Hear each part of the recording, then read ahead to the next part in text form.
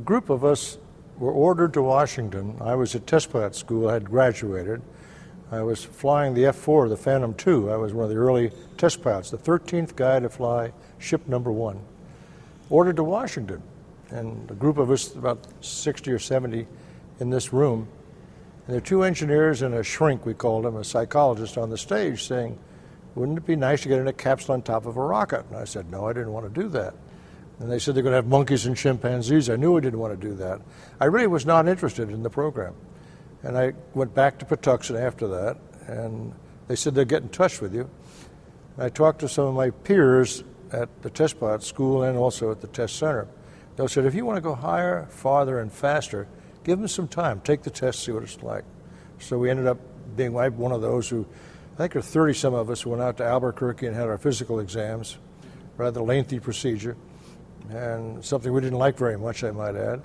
But it was interesting. Years later, I realized what they were trying to do was get background data to compare what we were like before a flight to what we were like after a flight. And that's why they took all these intricate physical tests. They'd never mentioned that to us. It would have been much more pleasant knowing that, at least. Well, one of the severest ones was the barium treatment, where you have your whole lower intestine and your stomach literally filled with barium. Then you have to run down this hallway with a white smock on, with the open back, trying to protect your body. That was rather demeaning. One of my favorite tests, which didn't bother me, frankly, was a psychological test, where they put us in a soundproof room. There's a desk that I had to sit at. I looked over, and there's a cot off to the right. And, what am I supposed to do? And he said, well, you won't see anything. We'll turn the lights out. Be all quiet. And, oh, okay. So they closed the door, and I grabbed the pillow, put it on the desk, and I fell asleep. I have no idea whether I was in there for 5 minutes or 5 hours. So apparently I passed that test because I was one of those that I thought I was worried about. What's interesting, on my Mercury flight, I fell asleep on the way to the launch pad. On Gordon Cooper's flight, he fell asleep on the launch pad. So it proved that maybe those who could sleep easily were candidates. I'm not sure. It still was something I felt I could get away from. I even today say I worked with NASA, never for NASA. And I always said, I'll stick around as long as I think it's all right. And I think most of us had that same kind of attitude. And the result of it was we had that comfort of saying, I'm not stuck here. I can change my orders if I want to.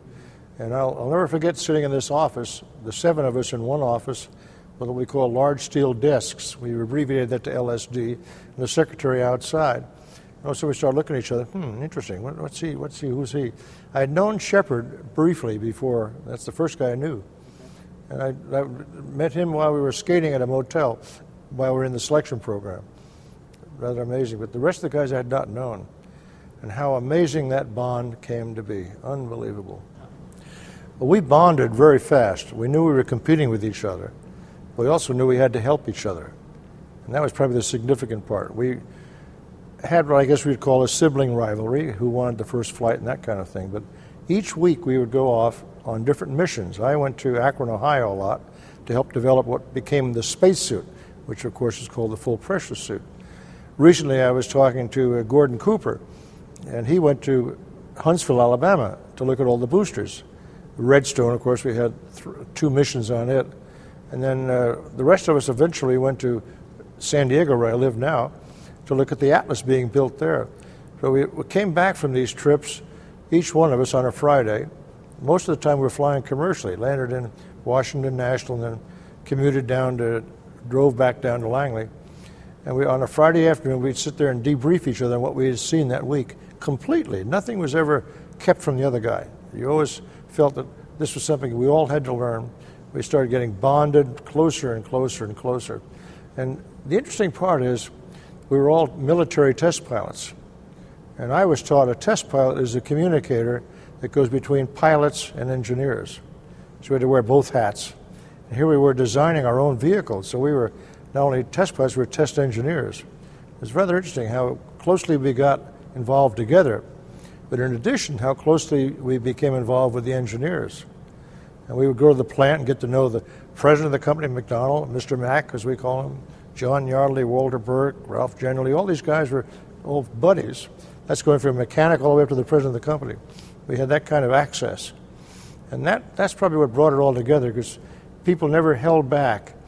And I learned something from von Braun quite early, by the way.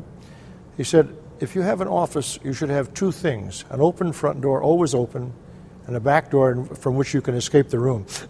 And I like that logic. And we had an open door throughout the space program, throughout the space community. Any company, Coast Guard, Navy, Air Force, just amazing how people would receive us with open arms, really. The biggest shock I ever had in my life, the 7 of us came parading in CCGGSSS, Carpenter, Cooper, Glenn, Grissom, Schirra, Shepard, Slayton. Announced to the world that we were looking around, all these people, reporters.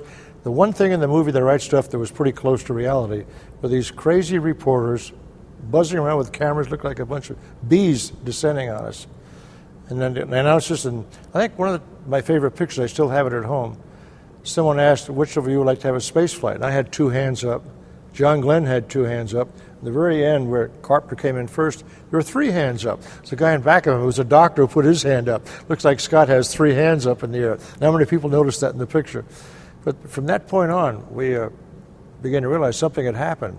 We went over to the Hill, and we were escorted into Lyndon Johnson's Senate Majority Leader office.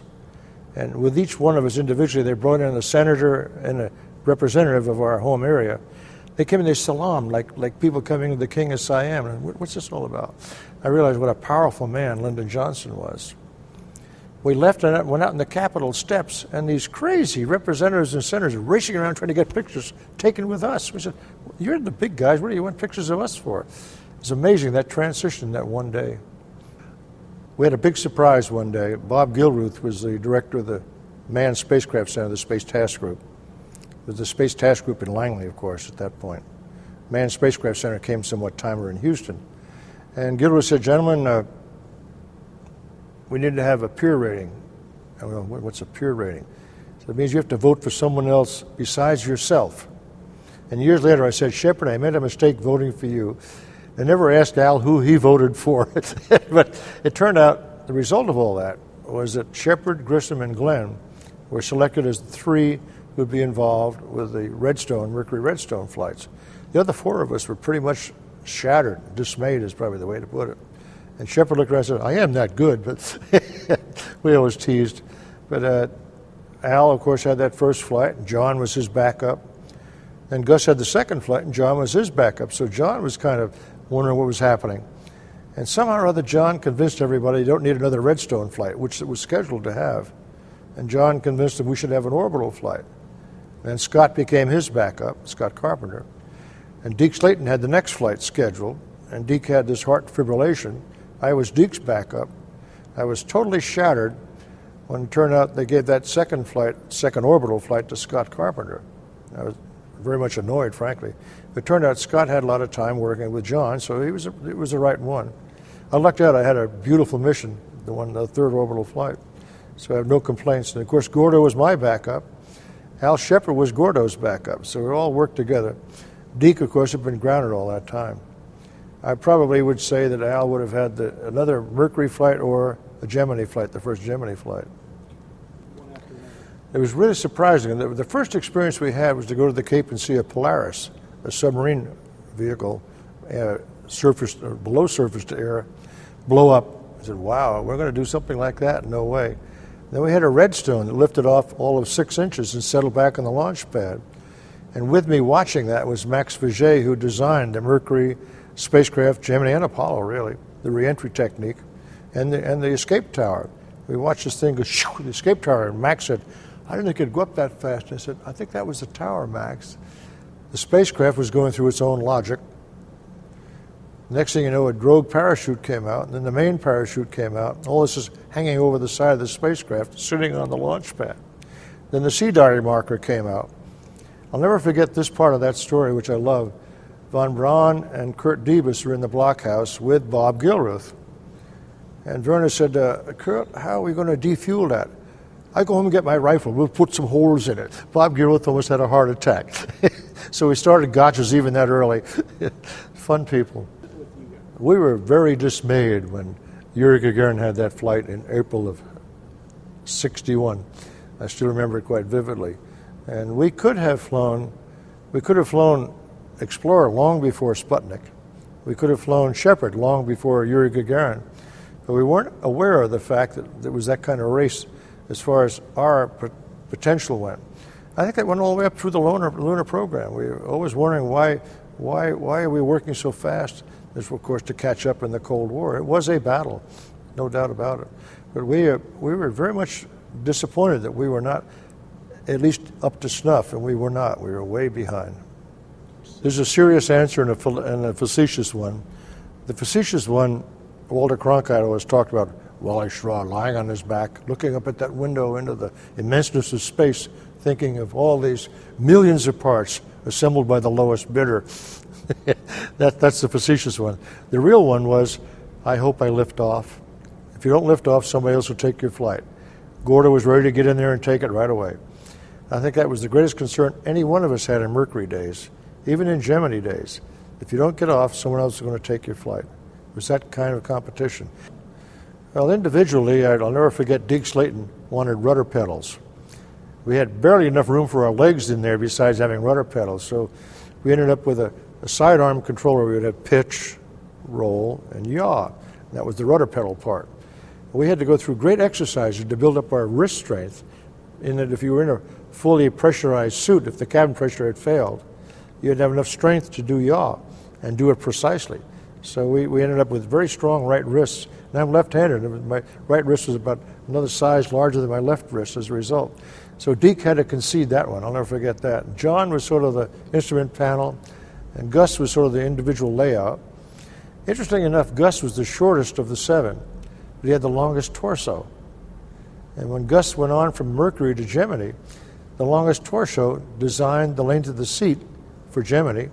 That's why Tom Stafford was able to fly with me, because Tom was the tallest of the next group. Interesting how the dimensions changed. I mentioned Gordo earlier, had been involved with the boosters. And I did the spacesuit and the environment.